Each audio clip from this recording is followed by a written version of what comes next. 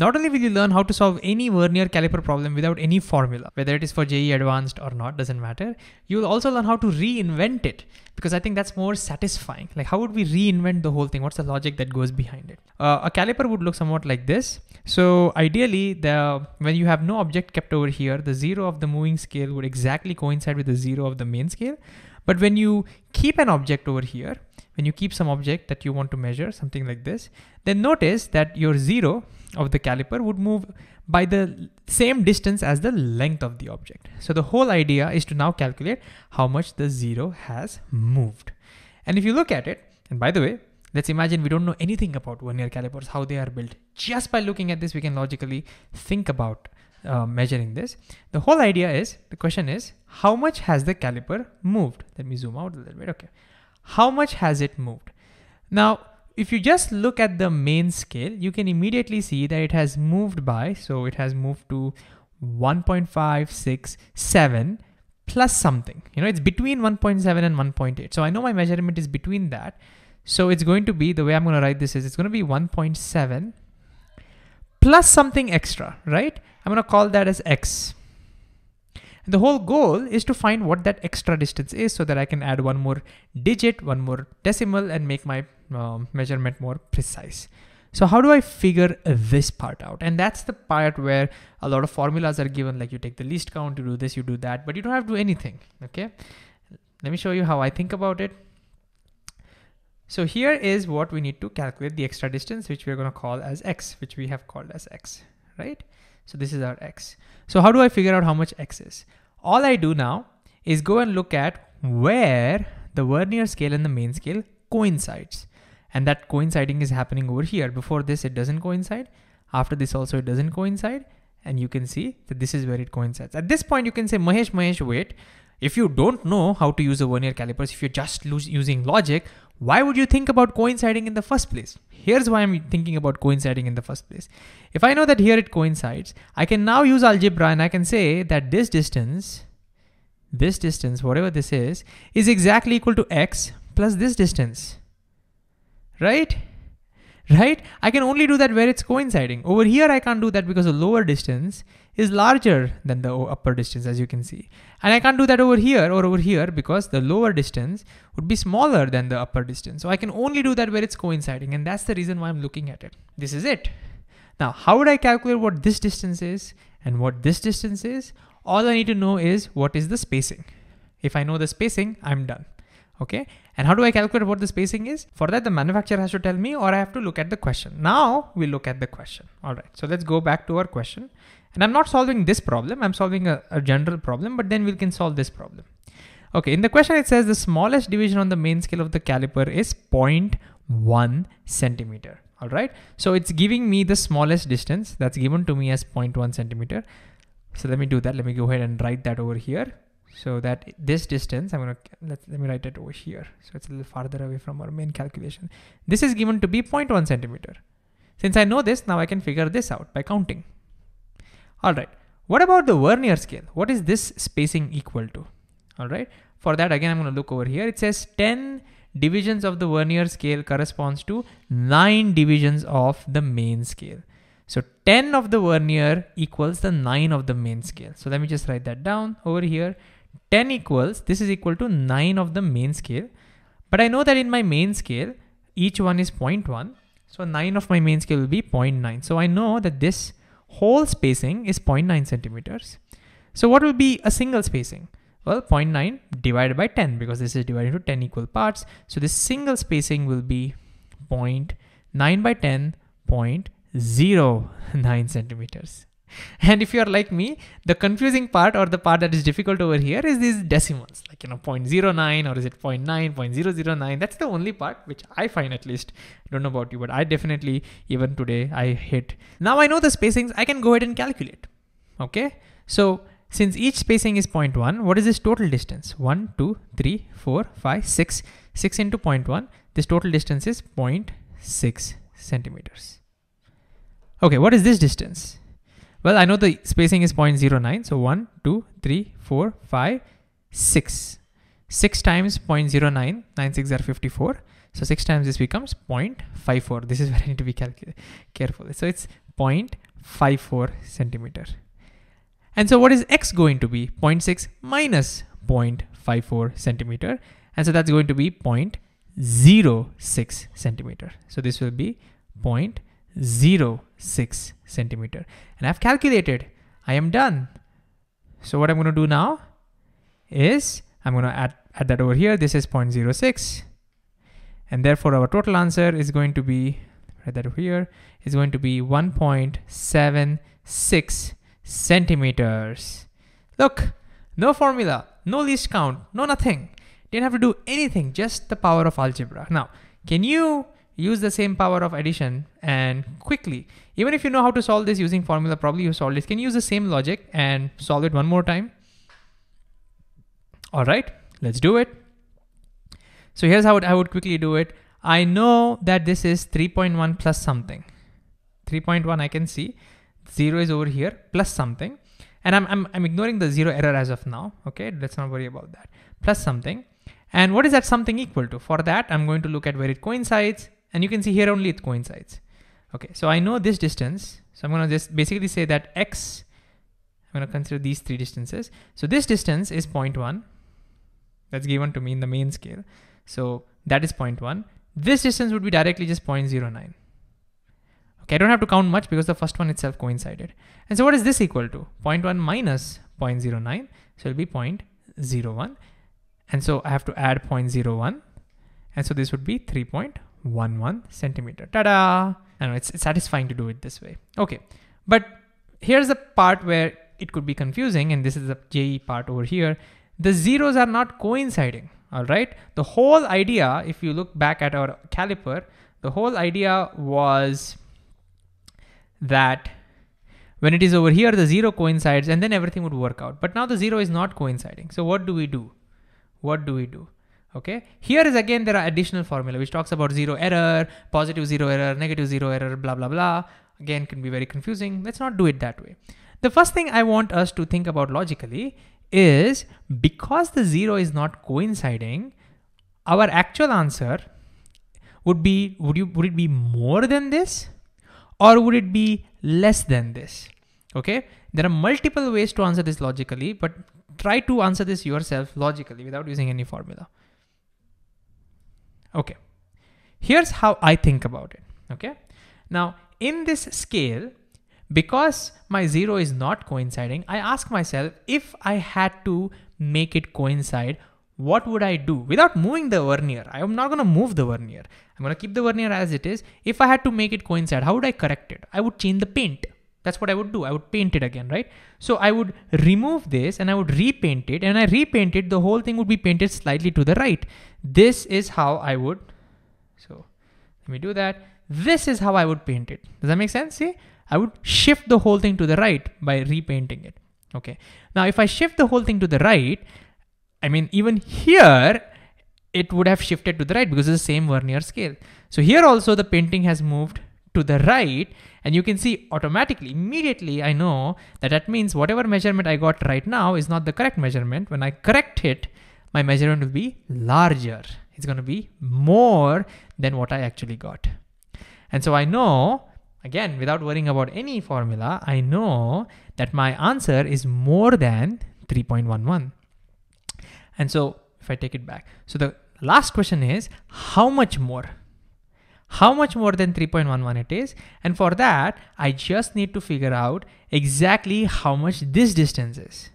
Okay, if I know what this distance is, then I can shift the whole paint by that much distance. The whole measurement over here will also shift to the right by that much distance, and that much gets added. Okay, and this is the last part. And again, this part also you can calculate logically using the same method. Can you pause and think about calculating this? And this is the part where I think a lot of people went wrong while solving this problem.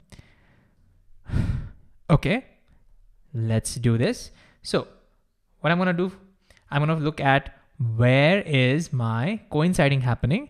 The coinciding is happening over here.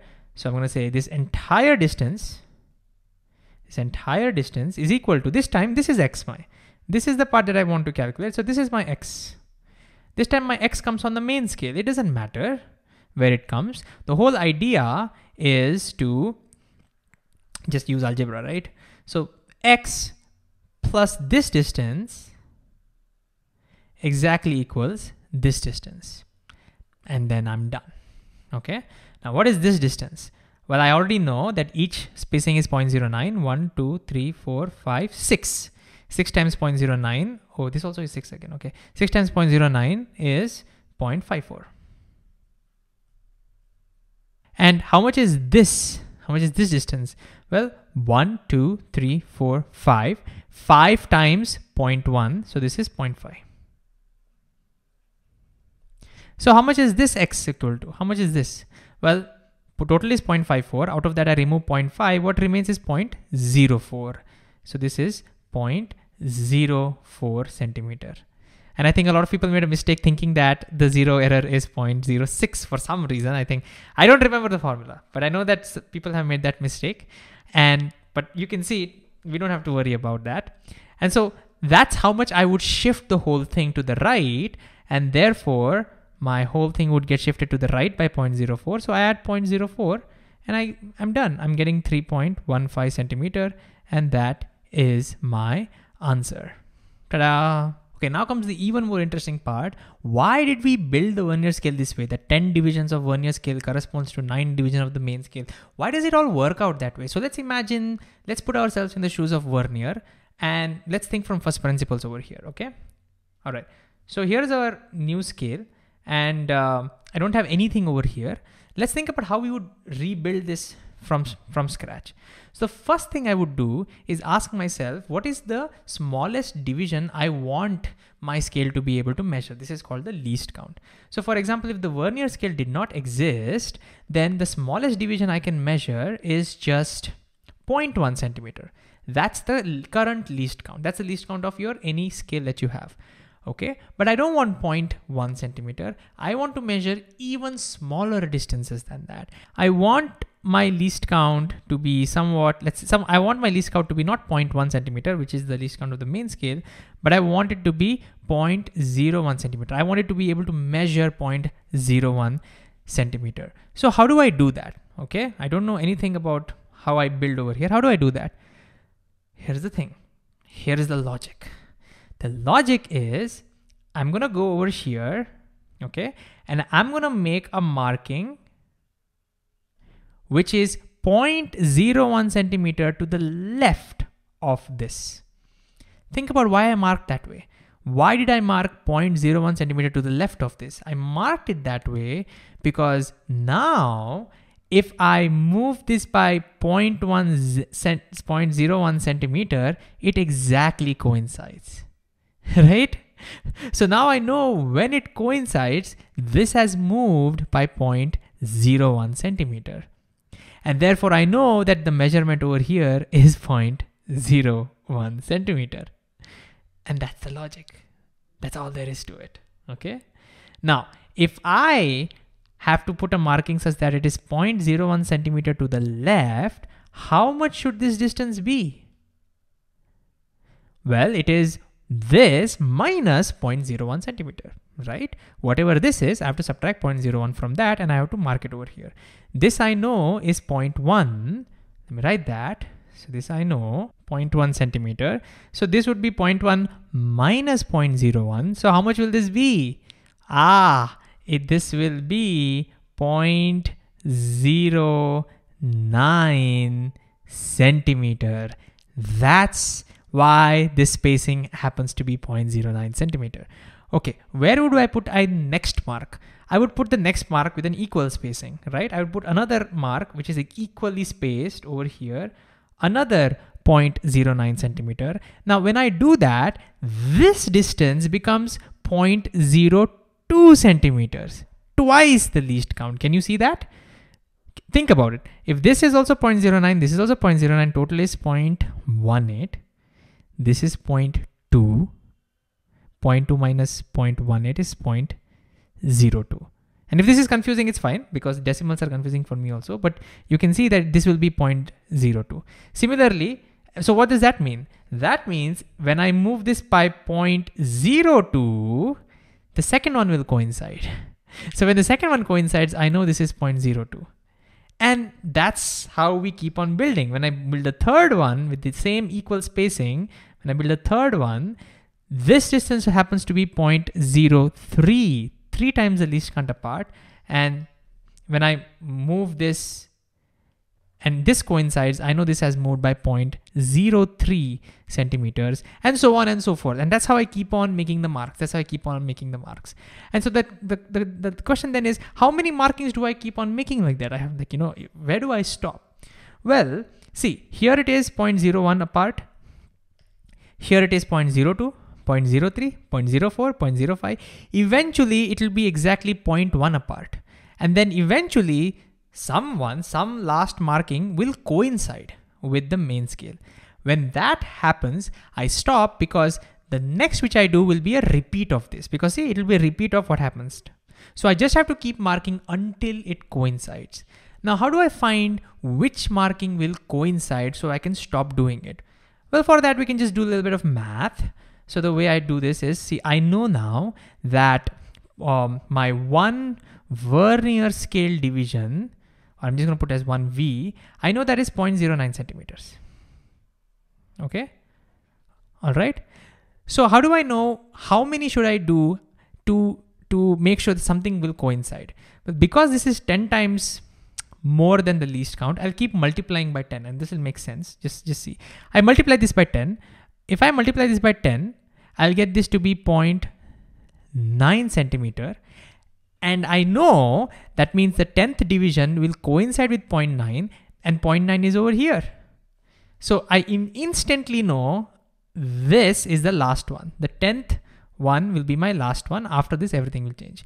If this was not true, if I did not get 0.9, if I got 0.93 or something, then I know that it will not. Then I have to multiply it by one more 10, and we'll keep doing that until we find exactly where it coincides.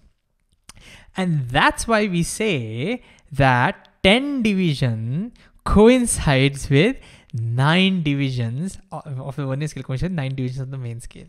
Does it all make sense now? This is how we would rebuild our own Vernier scale. And I want you to take a shot at this now. Let's say we want to build a different Vernier scale, a Vernier scale which had a least count of not 0.01 centimeter, but it had a least count of 0.03 centimeter. Okay, I'm saying for some reason, I have a weird request as a customer. I don't want to measure 0.01. I want to be able to measure 0.03 and then 0.06 and then 0.09. I want to be able to measure only 0.03. So can you pause and think about how this whole thing would change? How would you build your Vernier scale? Use the same logic. All right, so I'll just get rid of this. Let's start from scratch again. I would do the same thing. See, what I would do is I would first make a marking which is 0.03 to the left of this, so that when I move this and this coincides, I know for sure that this is 0.03. So my least count has happened. Okay, that's how I would do it. But if I want to move this to the left, 0.03, how much should this distance be? Well, this will be 0.1 minus 0.03. 0.1 minus 0.03 is 0.07. So my Vernier spacing would be 0.07 centimeter. And I'll keep on doing this. When I do the next one, again at the same spacing, you will see that this will be twice the least count, 0.06. And so it'll keep on happening. Okay, now, how do I know where and how many divisions I should have? How do I know that? Okay, I'll do the same thing as I did before. So I know that one Vernier scale equals 0.07 centimeter. Now, if I want something to coincide, my last one to coincide, I'll multiply this by 10. So when I do 10 Vernier scale, I'll get 0.7 centimeter. So I know my 10th one will coincide 0.5, 0.6, 0.7. I know my 10th one will come over here. So this will be my 10th. And so if we were to build this, we would say, hey, 10 VSD equals 7 MSD. This is how we would call it, and then we would manufacture it and we would just like send it away. And you can also now see why, you can, hopefully the formulas make sense. We can see why people say least count. Why do people say least count equals MSD minus VSD? Why do people do that? Because that's how you build your Vernier scale, right? 0.1 minus this gives you the least count, this distance, because that's how you built it. You started with the least count and you shift it to the right, and that's how you built it. And now hopefully this formula makes sense, but we don't need a formula anymore. Time to put it to the test. So we have a new Vernier scale in which the 10 Vernier division equals 11 main scale divisions. Completely different Vernier scale. Nobody would even build a scale like that, but this is what you would get in JEE problems, okay? What is this reading going to be? Okay, that's the first question. The second question is what's the least count of this device? If you use least count is 1 MSD minus 1 VSD, you will find that that will not work. It'll give you some negative answer. Does that make sense? Does it mean that this has no least count? It should have. Every device should have. Every instrument should have a least count. There should be some smallest measurement that you can make. So what would be the least count of this? Let me know in the comments what answer you get over here and why you get it. And yeah, bye.